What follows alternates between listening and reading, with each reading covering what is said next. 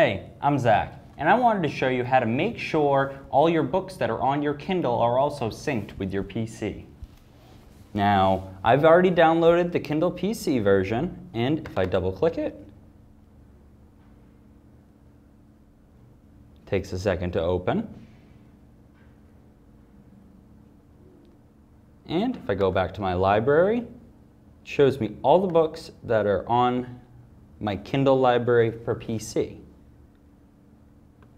Now, if I go to my Kindle and go to Books, you'll see not all of my books are here.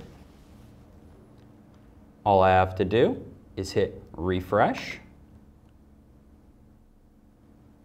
and all the books sync right up.